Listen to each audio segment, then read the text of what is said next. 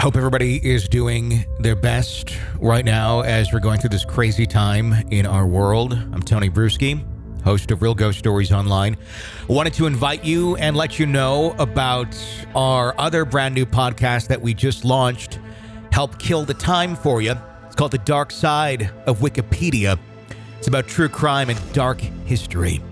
We dive into some of the strangest, most disturbed minds and experiences from our history and examine their story, their Wikipedia entry, and then discuss the cases, the individuals, and the psychology of the events as we go through each and every story.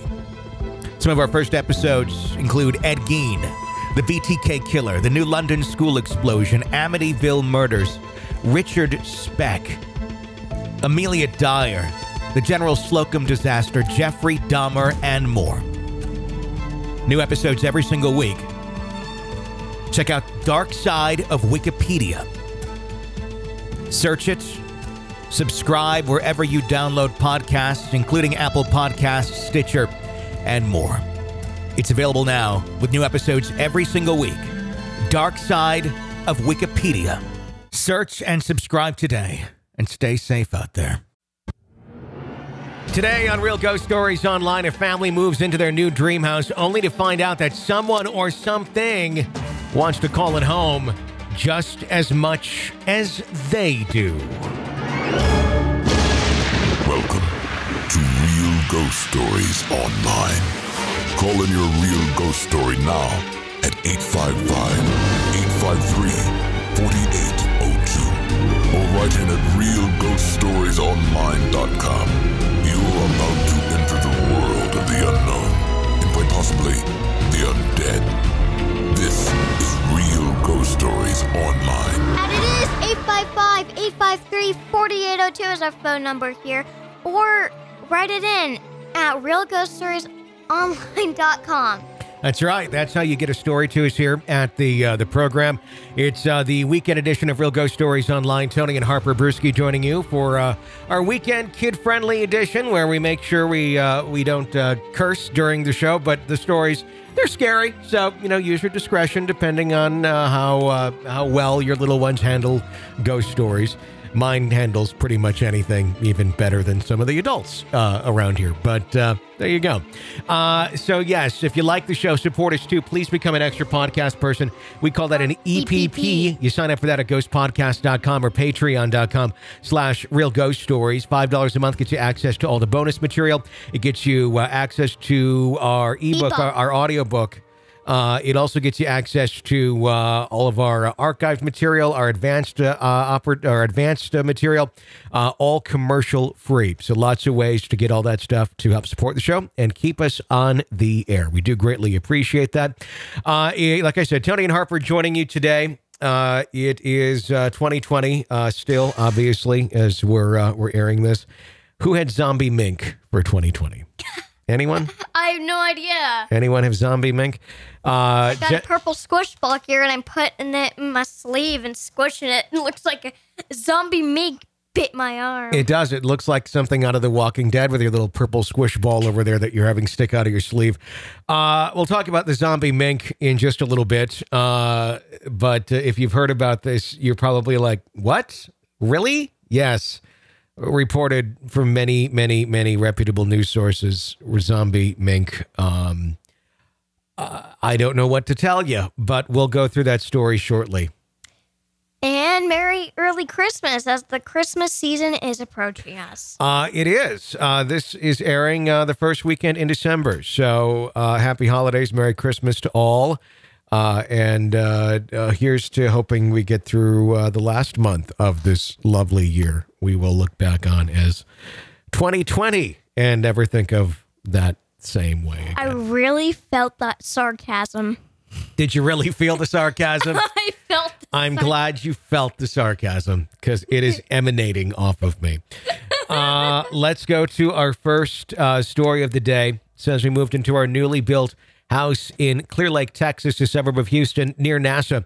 In 1996, Everything was fine until our youngest daughter, around the age of 2 or 3, started seeing people in her room at night.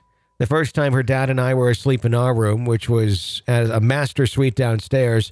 All the kids' rooms were upstairs. She came down and woke me up and asked for a drink of water and calmly announced, "There's a man in my room."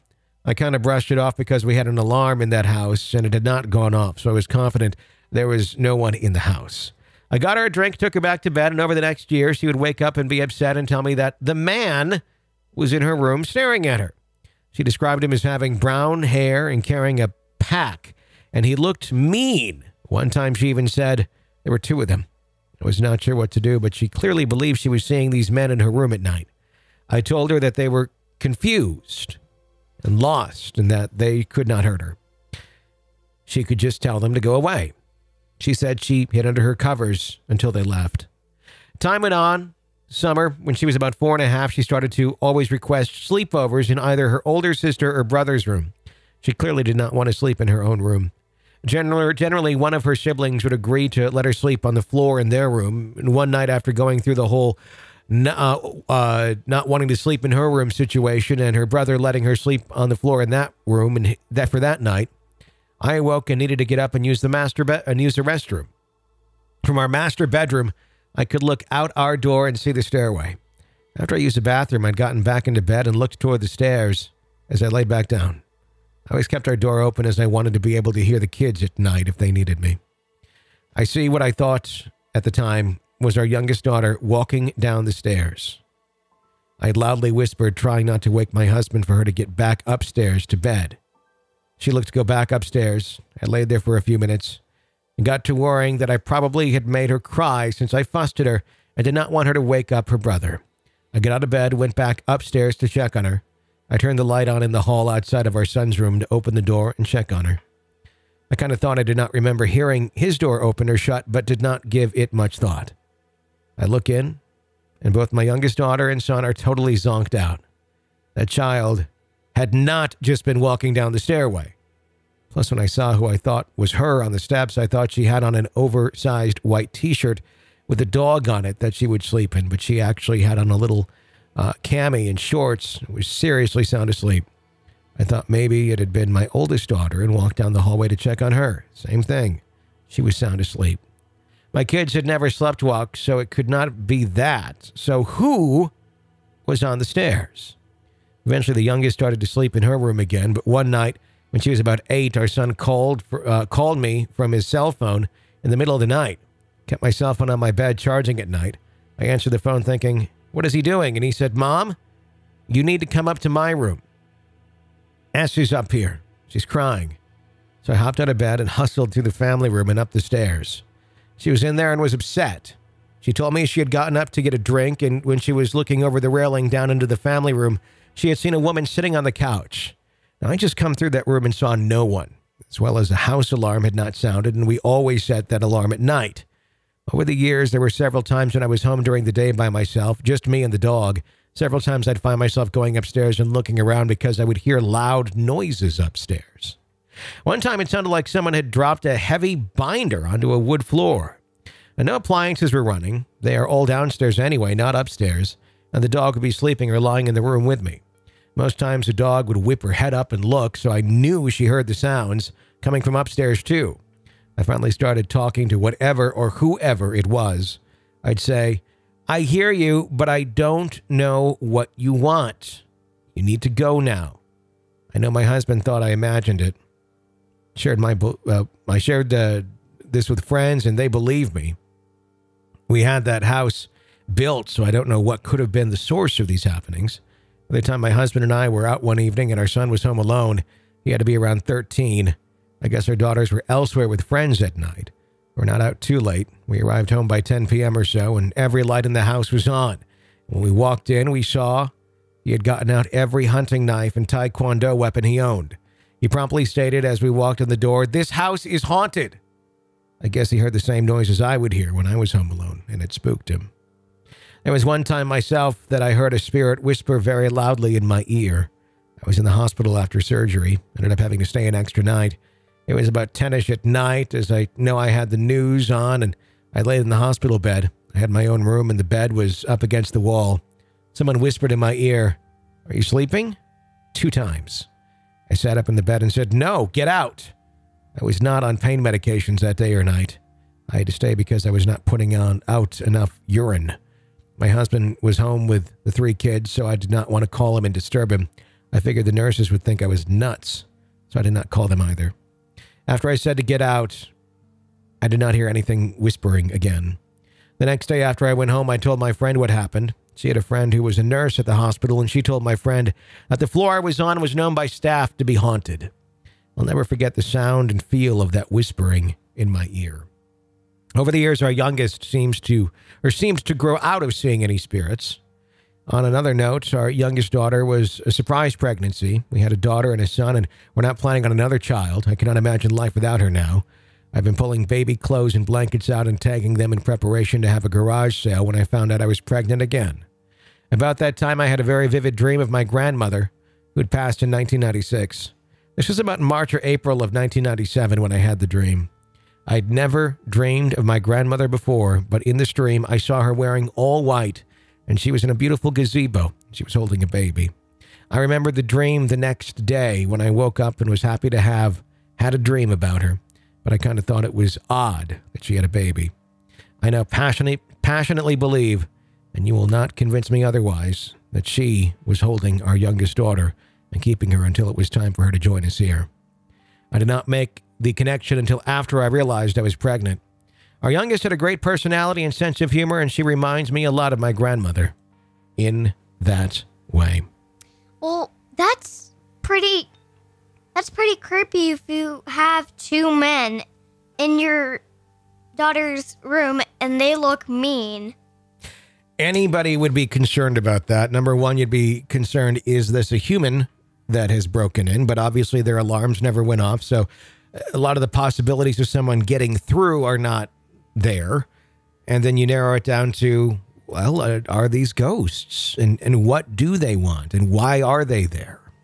Yeah, and that ghost that whispered in her ear as she was in the hospital, like, "Are you sleeping? Mm-hmm. Are you sleeping?" It makes me wonder, was that a ghost of the hospital? Was that a ghost that was from her home that followed her to the hospital? All this seemed to start with them going into that house. I'd be curious to know more about the history of the land, what was on that piece of property beforehand. Did they bring anything into their home at the time? You know, sometimes when you move into a house, you do a bit of furniture shopping, like, oh, well, we need something for this space or that space. And depending on where you get your furniture, you know, did you go antique shopping for that furniture? Is this furniture straight from the furniture store?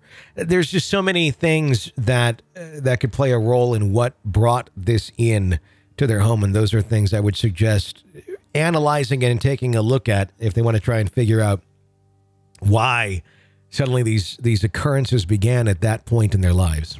Yeah, and it's very creepy because they said that they specifically had that house built Mm-hmm. on that plot of land. So it's not like the house is old or anything. No, it's not old. And that's where it gets to be kind of a mystery of how and why did these things happen there. Thank you for sharing that story with us. Our phone number is 855-853-4802 here at Real Ghost Stories Online to share your real ghost stories with us. Dear Tony and Jenny and Harper and Carol, my mink are coming back from the dead. Love, a listener in Denmark. No, that's not a real letter, but this is a real news story. It's all over the place. This is not from some weird, obscure website or anything like that. Denmark wants to dig up zombie mink, quote unquote, from mass graves. After human infections with coronavirus strain, 17 million animals were culled, buried, then hundreds were pushed out of the ground by decomposition gas, is what they are saying. Here's the story in Copenhagen. Denmark's government wants to dig up mink that were culled to prevent the spread of the coronavirus after some resurfaced from mass graves. Denmark ordered all farmed mink to be culled earlier this month after finding that 12 people had been infected by a mutated strain of the virus that causes COVID-19, which passed from humans to mink and then back to humans again. The decision led to 17 million animals being destroyed and to the resignation last week of Food and Agriculture Minister Morgens Jensen after it was determined that the order was illegal. Dead mink were tipped into trenches at a military area in western Denmark and covered with 2 meters. That's about 6 feet of soil, okay? And this is an important part here. Just trying to think, well, how deep were they buried that they were coming up and the gases were pulling them back up to the surface? 6 feet is about as tall as that door right there behind you that's leaning up against the wall. So top to bottom, that's how deep down those mink were. If you put that into a hole and dug a hole, like let's say the top of that door is the ground, the bottom is the bottom of that hole. That's where the mink were put into. Well, and let me finish the story. So hundreds of these mink began resurfacing. The explanation? Pushed out of the ground by what authorities say is gas from their decomposition. Newspapers have referred to them as zombie mink. Jensen's replacement, Rasmus Perrin, said Friday that he supported the idea of digging up the animals and incinerating them. He said he asked the Environmental Protection Agency to look into whether it could be done. Parliament was to be briefed on the issue on Monday. The macabre burial sites, guarded 24 hours a day to keep people and animals away, have drawn complaints from residents about possible health risks. Authorities say there's no risk of the graves spreading the coronavirus, but locals worry about the potential contamination of drinking water and a lake less than 200 meters away. I'm not a conspiracy theorist at all on anything. There's some things that are, that are just, facts. They're not conspiracies, but they're reality, and they're not what people are telling us. But the idea that gases just simply push these things 6 feet to the surface, either one of two things is happening here. A, they did not get dug down that deep, or there were so many that they were pretty close to the surface, and it wasn't 6 feet of soil between the two, and that part is off. Or there's something else happening here, and these animals are reanimating after they're dead. Because it's gas. Like, if you dug that lamp, if you dug those pictures 6 feet down, and then all of a sudden this gas starts coming up, do you think that would, Well, the gas comes from within the bodies of the decomposing animals, so it wouldn't be a picture that would be buried. It'd have to be something living, or that was once living. And they're saying that the gas in that is pushing them through 6 feet of soil. And that's soil. Soil is filled with rocks and... Well, why is this the first time we're seeing anything rising from a grave? That I mean, there's been mass graves of animals forever. There's been mass graves of people too in very sad situations. But I do not recall there ever being a chapter in any history book stating, oh, and yeah, the gases, that's what made them rise from the dead. Now, there have not been reports of the mink coming up and walking around and such, but they're like suddenly at the surface. At least that's what they're telling us.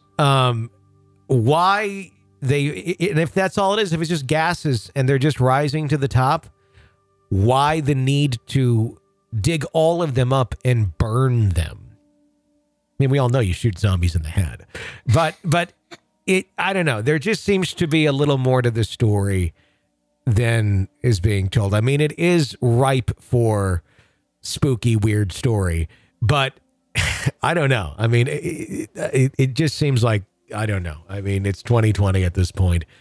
I guess zombie mink were not necessarily on anyone's radar, but hey, it's kind of like the game, just combine two random words and it may happen this year. Zombie mink. Yeah. So. Zombie mink. There you go. Zombie Mink for 2020. November of 2020. One more month left, kids. Let's see what can happen. Probably not much. Why did you have to say that? Because it's reality. Knock on wood. Hope to God, not much. 855-853-4802. Our phone number at Real Ghost Stories Online to share your real ghost stories with us. Let's go over to another caller and a letter, rather, and hear this ghost story. One day at school a couple of years ago, my friend and I decided that we wanted to stay after school and play a game of basketball in the gymnasium. We knew it would become boring very quickly with only 2 people, so we invited several other guys to join us. They were all going out to eat after school, but they said that they would come back to the gym afterward. School ended at 3, and my friend, my girlfriend, and I went into the gym to shoot around and simply hang out until the other guys showed up. As it turned out, the others never arrived. Although we were angry, we still had an enjoyable time amongst the 3 of us. At about 5, we decided to head home. My friend had already gone as my girlfriend, and I was walking down the steps of the school towards my car. Everything seemed to be normal at the time, and we were laughing and joking around with each other. We both entered my car, and I asked her if she wanted to go to her house, my house, or just to go do something else.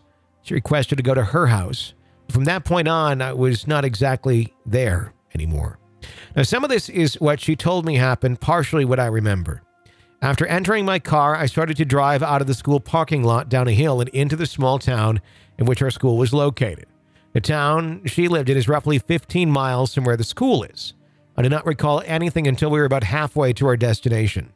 My girlfriend said that she was talking to me and asking questions, but I was not responding. She also said that I did not seem to be breathing, that I was clenching the steering wheel very tightly. Another thing that I apparently did was viciously pound the dashboard with my hand because there was a large damaged area on it afterwards, and my hand was bruised on the side. At this point, I can vaguely remember someone yelling my name, but it seemed to be very distant and far away. This went on until we reached the town in between her town and the school's location. The town we were now in had an elementary school that sits atop a hill adjacent to the town church. I then drove my car into the playground area of the school, made a large circular turn, and parked the car facing the exit of the playground. At this instant, I finally started to come to, as the faint screams and cries became louder and louder.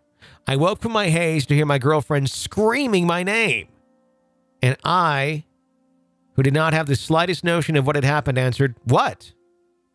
Now she started to scream even louder at me because I believed that she thought I was just messing with her the whole time.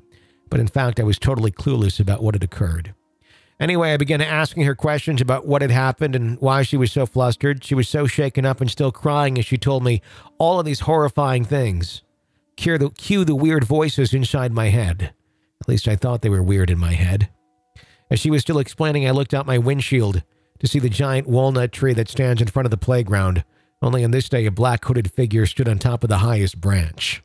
It had a long black cloak with a hood, and it was posing exactly the way that Jesus is portrayed on the cross, with his head limp on the side looking towards the ground. The voices started to get louder in my head, several voices still talking simultaneously at the same time, none of which were English. The voices were becoming unbearable as I stared in disbelief at the black, hooded figure in the tree. Still staring, I leaned over to my girlfriend, pointed at the figure, and asked, "Do you see that?" Of course she did not. By this point, she probably thought I was crazy. Suddenly, all the voices stopped. The hooded figure raised its head, revealing glowing red eyes staring right at me. In shock and completely terrified, I stared on. Then, only one voice did I hear in my head, and it came from the figure. 6 words, enough, though not in English, were spoken by the figure, followed by an eerie silence. And then, though the figure had no visible mouth, he began laughing, a horrible, wretched laugh. At that moment, I broke free of the trance and turned the car on. I slammed the gears into drive and sped off as fast as I could towards my girlfriend's house. That was the last time I ever encountered something otherworldly. To this day, my girlfriend and I do not speak of this, and have not spoken of it since that day. Hopefully you guys can make some sense of this, because I think about it almost every day and still cannot come up with anything concrete about what happened. My theory is that in my car driving, I've been possessed, and the demon did not show itself until we reached the elementary school. If anyone has any other ideas, I'd love to hear them. A demon at a elementary school. Well, a demon in the car, too, that, where they seem to have taken over someone. It wasn't made clear in the story if this individual... I think this person was driving while this was happening, if I'm understanding correctly, which that in itself is an insanely scary proposition. If you're completely out of it or in a different world, being able to continue driving and not crashing the car is kind of amazing. But sometimes, you can drive, and I know you don't have any experience in this, but sometimes you can daydream and drive at the same time and still be super focused on the road. Not something I advise trying to do on purpose, but it can be done. But this was far more than a daydream. I mean, something that seemed to take over that much. I mean, there's really one of two things going on here. There was either some sort of if we're talking strictly in mental health terms, some sort of a psychotic break that really pulled this person out of reality in many, many factors, in many ways, but still kept them there enough to be able to drive the vehicle, and then something reconnected, or there was something paranormal going on. I mean, I'd love to know more about what surrounds this story in terms of events before, events after, anything that could give us some more clues as to, what life is like at that moment in time of this story taking place, because it's hard to say exactly what was going on there. It could be possession of some sort. Yeah. Or a trance. Yeah. I mean, that's the thing. It's if something, attached itself and kind of was coming through at that moment. Either way, horrifying and extremely dangerous, no matter any way you look at it. I'm I'm also kind of amazed that at the end they said, me and my girlfriend we just don't talk about it. I'm amazed the part of the sentence of that the girlfriend is still there is part of it. That's someone who, knows you and sees the real good in you and wasn't completely horrified by the situation and fled, because, in all reality, you can't blame somebody if they were to do that after going through a situation like that. That would be traumatizing to live through that. Thank you for sharing that experience with us. 855-853-4802 is our phone number. Let's go to a caller. Hi, you are on the air. Hey, guys. I was listening to a show you did about astral projection. You guys have been kind of going back and forth on that, and I've heard it in a few other episodes you've done. I do want to let you know, based on my experience and experience of others that I've met, it is very, very, very much possible, and not easy per se to do, but it's not hard either. I've had experiences. I've done it.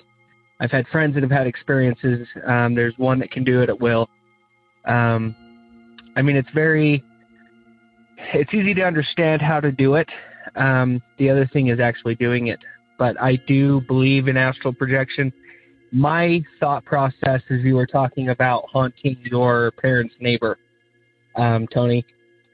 I feel astral projection comes into play when you have a connection with that person, or with a son or a grandma that lives, a ways away, and you want to see her. You guys have done stories like that in the past as well. I believe it's all based on connection. That's how I feel about astral projection. If you're not, your heart's not connected, it is very, very much harder to be able to do that. And then I also had another question, if you guys wanted to answer this.